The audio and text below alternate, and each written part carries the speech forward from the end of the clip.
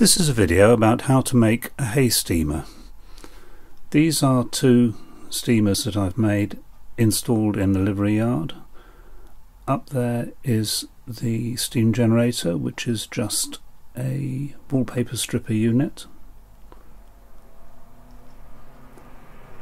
This is a view looking down into them. These ones have been used, so they're full of hay. But you can see how it works there. You'll see more in a minute. That's the thermometer. That's an ordinary coffee steamer thermometer, and this is the starting point. It's an ordinary wheelie bin, 360 litre. What I found with these was that you couldn't get up to temperature with a bin that big unless you put some insulation in it, and what I used is this 6mm EVA foam, which is sold for lining stables, and to cut it to fit I made a couple of templates, and here I am marking up the foam.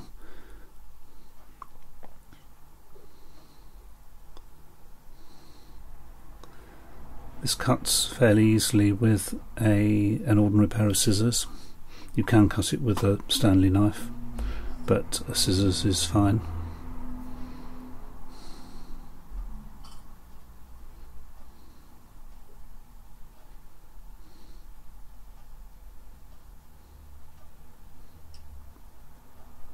There's quite a lot of trial and error in getting the thing to fit, and you still end up with a certain amount of error, as you'll see in a little while. But there I am fitting it into the container to give it a trial. You can see how I fitted over a feature on the inside, and now I'm marking it up for cutting off the excess length, or width if you like. Cutting it as before with the scissors.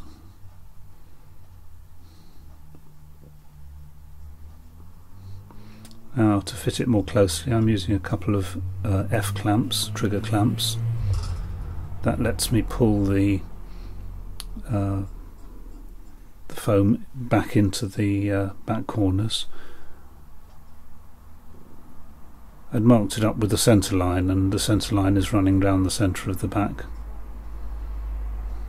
Now I'm looking at how much I need to cut off at the front where I'm standing.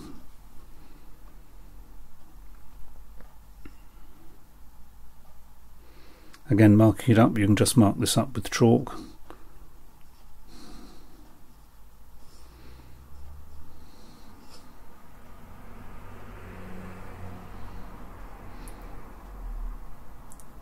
And checking how it fits and trimming a bit more off.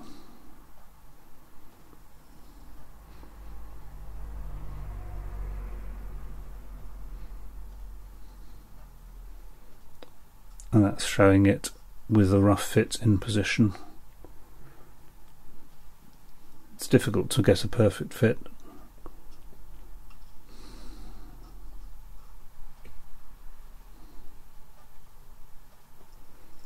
The next stage is to stick it. I'm using a flooring adhesive. It's an impact adhesive, so in theory you spray it, let it dry for 5 minutes, and then put it into exactly the right position. Now in my case you can't fit it exactly, so I'm not giving it as long to dry, but nevertheless it does seem to have worked okay. Cleaning out the inside of the bin to get rid of dust and rubbish. I'm spraying just one face at the moment as the initial fit.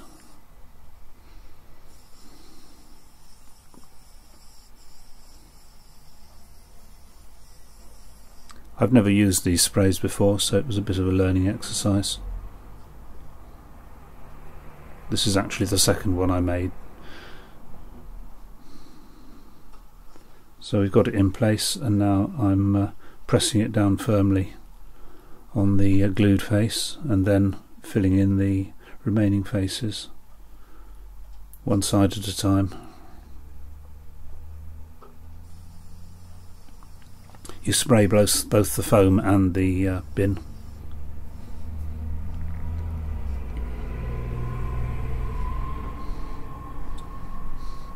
rolling it again to use my weight to press it down firmly, try and press it down into the corners, into the curved corners.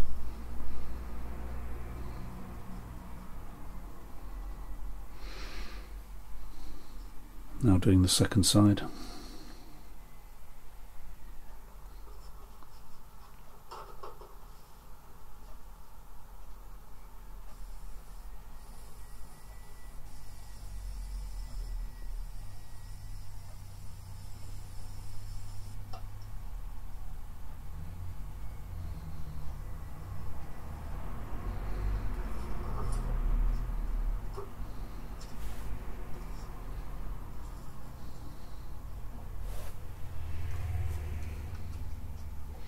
Now a view inside after it's stuck, and you can see I've ended up with a gap once I pushed it all into the corners, but we can fill that gap later. Now to insulate the bottom and also the top, I'm using a thicker foam. It's an EVA foam. If you're used to stables, then you'll be used to this sort of stuff. This is 18mm thick. It's not particularly expensive. And in my case I already had offcuts anyway, so I'm cutting 2 bits, one to fit in the base and one to fit in on the lid. This is the best way I found is the best way to trim corners, round corners nicely. Might not be an orthodox use of a disc sander, but it's easier than trying to cut it by hand. Now I'm pushing the thing inside. It doesn't have to be terribly accurately finished, and there we see one. You can see I've got corners at one end, but square edges at the other. And now I'm making the steam distributor, which is just made out of ordinary plumbing copper, 15mm copper. I'm using end feed fittings because they're the cheapest. This is the fitting I'm using to attach the hose. I'm using an ordinary garden hose type connector so that I can have a clip-on, clip-off arrangement with the hose.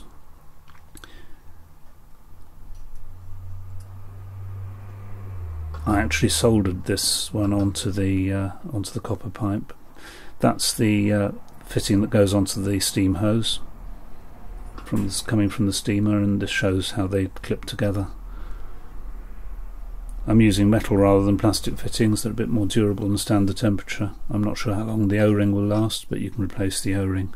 Now that's my little sketch diagram for my steam distributor. It's showing how I'll need a number of T's and a number of elbows. We cut the copper pipe to length, again according to my little drawing.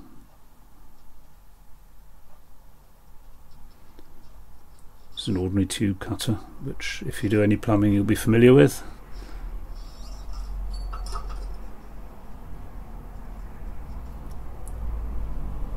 You get a bit of a burr on the end. In this case you don't have to worry all that much about finishing it off nicely, but I'm taking the worst of the burr off with the tool, and there I'm starting to build the distributor, and I'm just checking that it's the right sort of dimensions.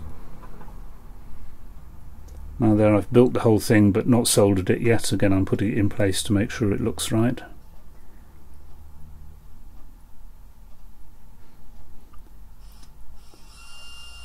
And this is where the hose feed is going to come out, cutting that with a hole saw, or a conical hole saw in this case. And I've got to measure up my last bit of copper.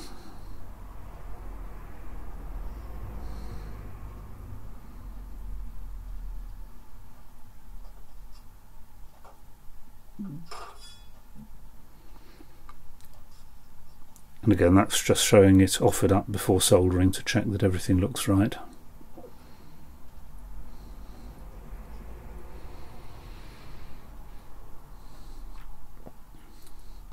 Now this is the completed unit after soldering. I'm sorry, I'm not going to demonstrate the soldering. You'll see that the corner pieces are angled inwards to direct the steam in. The central one has a 10mm reducer on it, but in truth the details of that are not, of how you finish that, are not crucial, I don't think.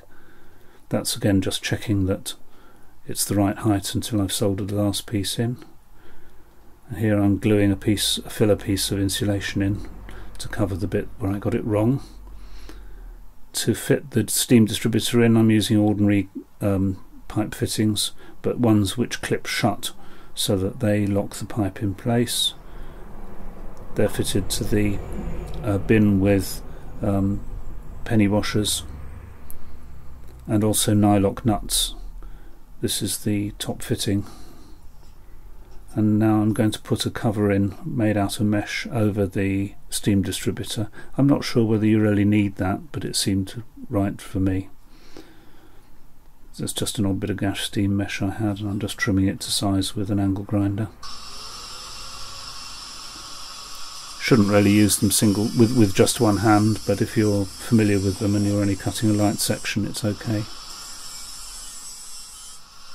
Eye protection is a good idea on that.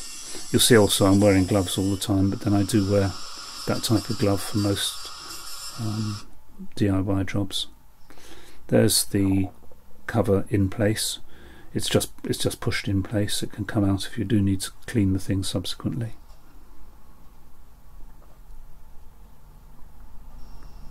This is how I get the steam. It's an ordinary Earlex wallpaper stripper. It's a 2.3 kilowatt one, which gives you a fairly good flow of steam. Runs for about an hour on a full tank, and that's a timer which will cut the thing off after an hour to help you stop boiling dry. And again, now I'm showing my systems installed. You'll see I've got two of them there. You can see the insulation fitted in the lid as well. I didn't bother to film making the lid fitting, but again it's fitted in place with penny washers and nylock nuts.